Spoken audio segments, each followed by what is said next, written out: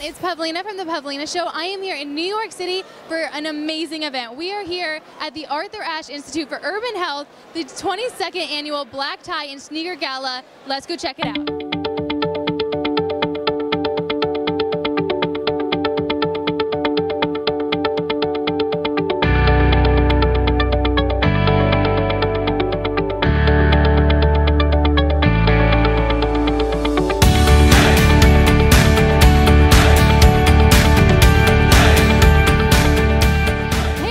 Pavlina from the Pavlina Show. I am here at the Arthur Ashe Institute for Urban Health with my very good friend LOREEN ARBUS. How are you doing? So happy to see you again. I know, I'm happy to. We're matching like the lipstick. Go everywhere, yeah, that too. Everything. It's just so good. How are you doing tonight? I'm very excited. There's a different kind of energy in this room, and this may sound patronizing, but it's true. I'm convinced because it's such a diversified room. The energy is incredible. It's palpable. Definitely. Now, I absolutely love your outfit, so I have to ask the cliche question of who are you wearing?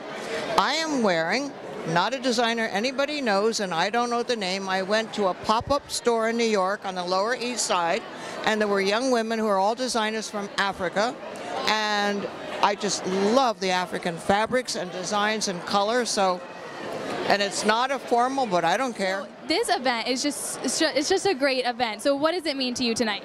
Well, it means that I get to talk about one of my favorite subjects in the world, which is how we can do more to make many segments of this world not marginalized. And that means so much to me, and I'm going to, in my 2 minutes, talk about that.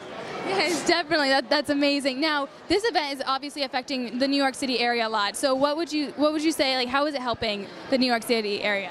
Well, they're going into inner cities, and the program is long established now. I forget how old it is, but they have a great track record, and and they deliver. The money goes right into the programs. Everyone, I am here with Mike Woods. How are you doing today? I'm fantastic. Thank you very much. What a great night. I know, this is such an amazing event. What does tonight's event mean to you? Well, I'll tell you what, coming out here to support sports ball and Arthur Ashe. I mean, Arthur Ashe has been a name and a figure since I was a very young man. I played tennis as a kid in elementary school, and I always remember hearing his name and then watching his play.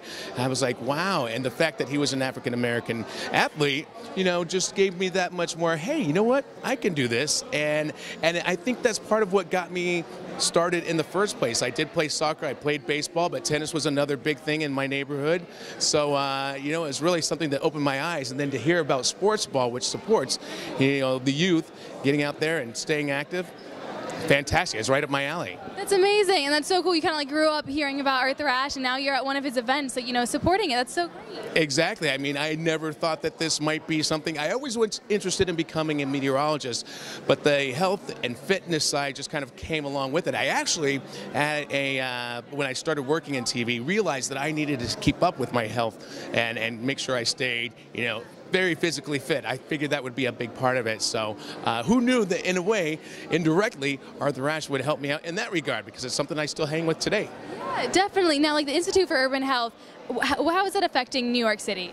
And as far as the overall program, I mean, I think it's great to get kids out and encourage them to be as active in different types of sports, whether it be tennis or soccer or football, basketball. Just get out there and stay active, because I think that a lot of kids have taken on this sedentary lifestyle with the advent. I mean, it's not even brand new, because we did have electronic games, video games, things of that sort, but it's so advanced now, and I think it's so addicting for kids, everything on the internet, that to have kids out and active really makes a big difference. And obesity, diabetes, such a big problem for the community. Stuff like this really helps. Well, I am here with Patrick McGOVERN. How are you doing tonight? Very good, thank you, thank you. And you're one of the honorees. How does that feel? It feels really great. I'm truly humbled, because Arthur Ashe was a seminal figure in HIV/AIDS advocacy and education. And to receive an award that's in his memory is something I never would have anticipated. Yeah, definitely. Now, this event is absolutely amazing. How is it affecting the New York City area? So I think it continues to raise continual awareness around the disparities that still exist and persist with regard to HIV, as well as other diseases that particularly affect communities of color. And we need organizations like the Arthur Ashe Foundation to continually attack these health disparities. I am here with STEVE LACY at the Arthur Ashe Institute for Urban Health. How are you doing tonight? I'm excellent. Great to be here. Very honored. Yes, this is so great. So what does tonight mean to you? Well, obviously, growing up, Arthur Ashe was one of my heroes. I would love playing tennis, watching him play tennis, and I think, especially in our digital age right now, it's so important for kids to realize they have to stay active and sort of build healthy habits when they're younger so they'll be healthy as they get older. Yeah, exactly. Now, this event is really helping like the New York City area, I guess. So what would you say to like New York City kids that are like kind of like little couch potatoes, you know, or need to get more active? What would you tell them? What I would say to them is, I get it. I'm addicted to my phone, to video games too, but you got to do everything in moderation. We are so lucky to live here in New York City, literally the greatest city on earth. I didn't grow up here, so I have a different appreciation for it as someone who moved here later in life. Get out, enjoy it. You can do everything, but don't just get stuck on your couch. I understand the allure of TV, but there's so much to see in the real world. Don't lose sight of that. I am here with Dr. MARILYN FRASER, who is the CEO of the Arthur Ashe Institute. How are you doing? I'm fine. How are you doing? I'm great. So this event is absolutely amazing. How are you feeling? Like, how are you feeling about it? A little nervous. It's the first time that I'll be speaking as a CEO, so it's a little nervous, but it's fine. It's a fun event. I'm looking forward to it. We have an exciting evening plan, an exciting program, so it should be fun. Yeah, what can people expect tonight? Well, we have a really wonderful auction. We're going to have a live auction as well. You'll get to see some of the things that we do. We'll be showcasing some of our work in the community, our students in the Health Science Academy and so forth. Wonderful list of honorees, so you'll be able to hear from them. And they've been doing some wonderful work, so I'm really excited about that. Yes, no, definitely. Now, I know the Arthur Ashe Institute for Urban Health is really affecting the New York City area. So how is it affecting the New York City area? So we're going out within the communities and teaching people about health issues, and we are promoting health and wellness within the communities. We are training stylists and barbers so that they can give health messages to their customers.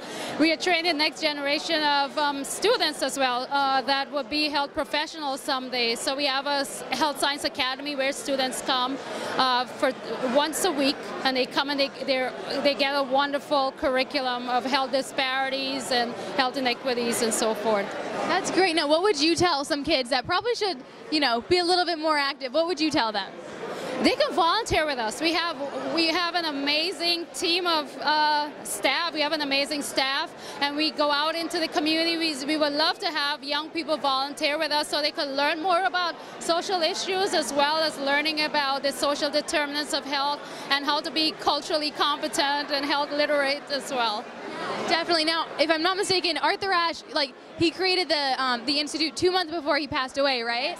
Yes, he created it just 2 months before he passed away. Yeah. So that's amazing. Now, what did this I guess institute mean to him? Like, do you know about what it meant to him? Yes, he wanted to address health inequities because he knew that there were inequities in health, and he wanted to really address that. He wanted to address that through community-based research, increasing the number of people of color in the health professions, and also informing policy.